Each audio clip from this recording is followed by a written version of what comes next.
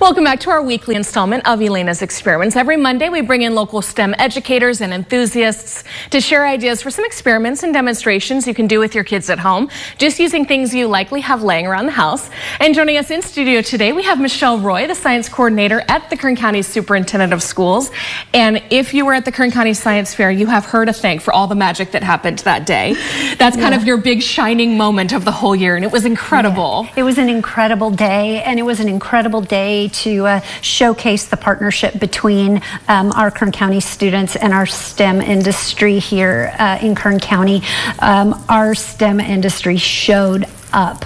We ended up, I've been here a couple times, pleading for more judges. We had 240 judges show up at this Kern County Science Fair. It was fantastic. That perfect marriage of what can happen when community and education work together toward doing really super cool things. Exactly. And speaking of super cool things, you've brought something along for us to do with our kids this week, and maybe next week, post-Easter, or I guess heading into Easter, you're going to have all that spring break time off of school. Correct. So I have a pretty open-ended activity. Myself as well as my colleague Justin and I both like to share activities that have to do with the science and engineering design process. Okay. And so it begins with asking a question, imagining solutions, and then creating some sort of design, and then going through that iterative process where you're designing and revising, and then testing along the way as well. So today we have something for that Easter gathering, when you're looking for what you can do with all the kiddos that are there.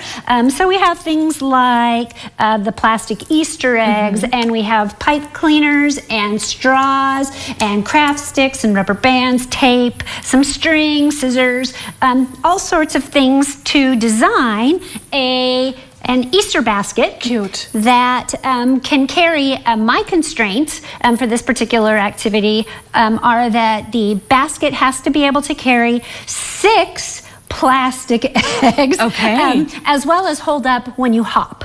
Okay. So we're gonna do like a relay, some active participation involved, and I'd like to point out that before I came down to the studio, I was playing around with my materials, trying things out, and you can see that I created iteration number 1 of the Easter basket, and I have whoops, there goes one of my eggs. And you're out. Yep, and you're out. So I had 4 in here. My Easter basket would only hold 4.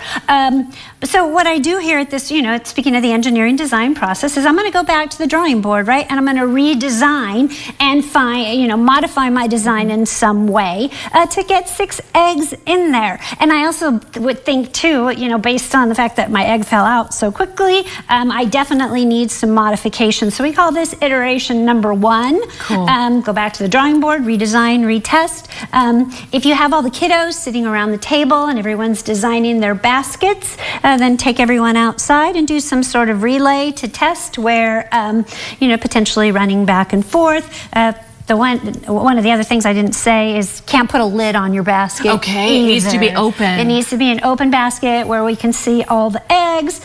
Just a fun way to keep kids busy at our Easter gatherings, get kids thinking, and get everyone outside having fun. And get them to compare each other's, I really like that you did the kind of a soft basket underneath. I would have started with the craft sticks at the bottom and mine would have bounced out for sure. So getting the kids to have fun and be competitive in a healthy way and talking about science the whole time. Exactly. I get that. Exactly. Michelle, you're the best.